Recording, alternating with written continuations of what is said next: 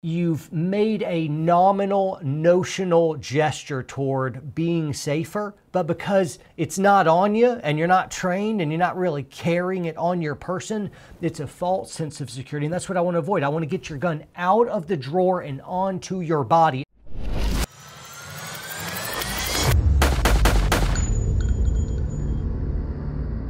What's happening, my friends? John Lovell, Warrior Poet Society, and I'm here to help you guys who are newer to concealed carry. I want to give you the advice that I didn't get and really would have saved me a lot of time, a lot of frustration, and a lot of money. So that's the purpose of this video, because it may be that you went out and you felt unsafe and you got a gun. And then you're kind of like, all right, now what? Maybe you went so far as you got a holster, and I'll tell you, maybe you don't even realize it yet, but whatever holster you kind of got as an afterthought at checkout at the gun store, you saw them like, hey, what should I get? Maybe that. It's trash. You're gonna have a graveyard, a big box full of wasted money purchases and these awful, awful holsters. And I don't mean to throw your terrible purchase under the bus, but you made a terrible purchase and it deserves to get thrown under a bus. A lot of times we just don't know what we don't know. So people buy a gun, and maybe it's the right one, maybe it isn't so good. Maybe they get a holster, they go out to the range, they shoot a little bit, maybe they get frustrated, but it goes in a drawer or a glove box or a purse, and it doesn't really see the light of day until the next time you get motivated or you see a bad news headline that makes you feel unsafe, and then you go at it. But really, you've made a notional gesture toward being safer, but because it's not on you and you're not trained and you're not really carrying it on your person, it's a false sense of security. And that's what I want to avoid. I want to get your gun out of the drawer and onto your body. And so that's the purpose of this video. Maybe you don't even know about the universal firearm safety rules, which is a really, really big deal. You should know what the 4 universal firearm safety rules are. If you don't, check down below in this video description and make a note that you'll watch that video immediately. It's incredibly, incredibly important that you do. So in that spirit, in that vein, what I want to do is I want to give you the advice that I didn't get but would have absolutely have saved me. So here it is. Step 1 is you start with online training. That's just the world. You found me online, so maybe doing a little bit more online training. So congratulations, give yourself a homeschool high five because you're already doing it. You're doing it. Now I just want you to do a little bit more, do some online training. Once you do enough of that, maybe you start to get an idea of like, all right, I think that this type of gun would be right for me. I just did a video on this. Make sure you check down below this video in the link to check out selecting the right firearm for you. So online training, now you get a gun, and then maybe you get a holster to go with it. At this point, you've done some learning, you've done some shopping. Now I'd like you to start wearing it on your body a little bit just to get used to it. Now, some folks won't feel safe or comfortable with this, and so what I'd say is, hey, maybe if you carry it even unloaded. Some of my peers are just gonna freak out. It's like, whoa! I'm like, not forever. Just to get you kind of more comfortable with it. You get a good holster and you start carrying it around. First few days, you just feel like a ninja. You're just walking around like, I am armed. Can everyone see? Can everyone tell? Am I walking different?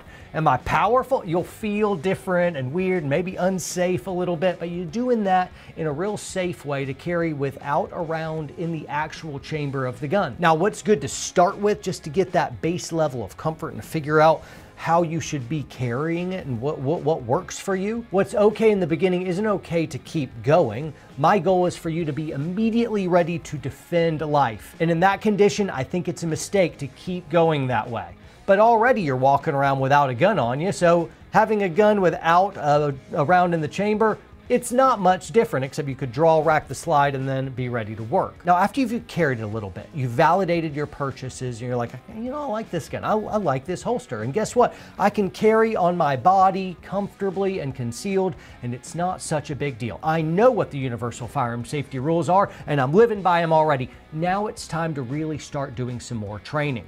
Now you can up the ante with your learning and your online training. You could go to somebody like us. This is a shameless plug, and some of you will just rip render your garments on the internet. Like, how dare you plug your own class? I have a full Pistol 1 and Pistol 2 and Pistol 3 class on our streaming service and app. I'm promoting it because I think it is the best online training you can possibly get. That's why we made it. It really is extremely good. And I think that you should go join our WPSN app. Watch WPSN.com. Watch it. Now, we're not the only game in town. There's other places where that you can do that learning. So if you want to go elsewhere, do it. But I really think that you should do that online training. There's so many good tools available. Now that I've said that, I'll also add as a nice caveat emptor, there's no substitute for actual in-person physical training. Maybe you do some online training with us, watch our class. Now it's time to get out on the range and start trying some stuff. Start shooting and putting rounds through paper.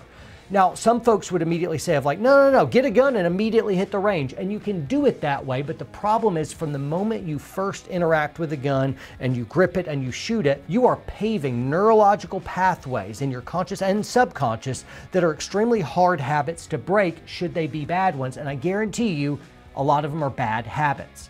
That means later an instructor is going to have to fix you, and it would be better for someone like me to get a blank slate than have to undo a bunch of stuff that you were doing on your own that you didn't even realize was a bad thing. There's untold amounts of training scars that I have when students come to Warrior Poet Society for in-person training that we have to undo. And a lot of times people have been shooting for a very long time. It's incredibly hard to get them better because I have to like demo foundational work that they had done before. It's like I can't build a skyscraper on that foundation. It won't support. I got to demo it, refix it, and now I build on. It would be better if you just didn't do it in the first place. So I encourage you to just get out on the range and start shooting with some of the stuff that you've learned online. In my experience, women particularly who are a little bit reticent to go to a range that's already an intimidating thing, indoor ranges with all the gunfire, that can be a pretty crappy experience. It's loud, it's scary, bang, bang, bang happening everywhere. So I really like outdoor ranges for the gals. If you can find anybody who has some farmland, something with, where you can shoot, that's a much better experience. I highly encourage you to do that. Now, depending on your level of online training and your comfort and shooting, you want to do enough work there. But you don't want to wait too long before you actually get in a formal class. What a formal class can do, what I can do for you is in a few minutes, get you better than you would get in years on your own. Now that seems like a hard sell, like really, that sounds arrogant. I'm like, you can take it arrogant if you want, but it's true. I've validated it over and over and over. I will save you thousands and thousands of rounds of ammunition. Now, I'm not just self-aggrandizing of like, this is a big commercial for your own stuff. Hey, troll off, man. There's a lot of great trainers out there. There's some that are in your local area, perhaps. Some will be really bad, some will be really good, and then you got a lot in between. But if you want in-person instruction, I say go do that. That's fantastic. There's lots of other of my peers that have good training as well, so go train with them. Snub your nose at me and say, I don't want to train with you. Like, great, here's the information for free. Go train with them, but go get training because it's really, really helpful. You got to do it to be like, oh, he was right. I'm like, of course I'm right. This is my profession. We do training. We're good at it. And we care about you, and we want you to be able to cover down as good warrior poets, protecting life, holding the line so that if something bad happened in your area, you don't have notional check the block security. You're actually able to defend life. You're a good protector, a force for good in a broken world. I like that. And that's my big goal. I want you trained up and ready. So for instance, some things I wish I had known. I wish I known that I needed a form-fit kind of like Kydex holster that protected the trigger guard. Some of my earliest holsters were downright unsafe and something terrible could have happened to me. Another thing I didn't know is I didn't know how to actually grip a pistol, but I gripped it some old way and that had to be fixed. I was never going to get extremely fast and accurate with that old school grip. Another thing I didn't know is the main reason I was missing was shot anticipation, and I didn't know how to fix that. My rounds would go down and left, and I kept looking at the gun like this stupid piece of metal crap. I got a bad gun and my sights are off, and my sights and gun were just fine. This guy sucked, and I didn't know. I just didn't know. I needed to get training. And once I had training, it all of a sudden unlocked this wonderful video game cheat code, quick, right now. Contra, what was the cheat code to Infinity God Mode? Put it down below in the comments. Let's see who gets it out there first. Now, quit distracting me, guys. Back to the video. So here we have in review, do a little online learning. Go shopping, have fun. Carry around just a little bit so that you feel a bit comfortable, and make sure you've checked out the universal firearm safety rules to do. If you feel uncomfortable, you can carry unloaded for a very limited time. Then you can get to the range, you start shooting a little bit, make sure you're comfortable and observing the universal firearm safety rules as well. And then I want you to get some formal instruction. Once you do all that, you know how to train and you can be off the races so that you can get really, really good on your own. But this is the shortest and I believe the most efficient and less expensive path to being a really, really good protector and defender. You can disagree, you'll just be horribly wrong. You know, the people who know me will be like, oh, he's kidding. But there's some trolls out there that just like, ah! Some guy said, but it's my constitutional right to just carry. Yeah, you can do that. I'm freedom. Yeah, do whatever you want. But I'm trying to give you some good advice. If you disagree, party on. But I do appreciate you checking out this video. Thanks so much for tuning in. Make sure you're subscribed to the channel.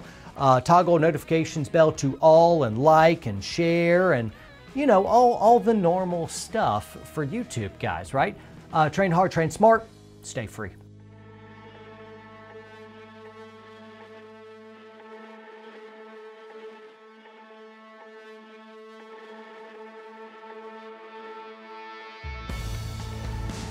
The only way to get good at gunfighting is to do gunfighting. There's no other way around it. You can practice draw strokes ad nauseum. You can get really good at fundamentals and emergency reloads, maybe even run around a flat range shooting at some steel targets, but there is no substitute for force-on-force training. What we do in Pistol 3, aside from teaching some really important skills, some combative elements, a little bit of tactics bringing in, is we allow students to revel in the chaos and the confusion, the adrenaline of a real force-on-force encounter.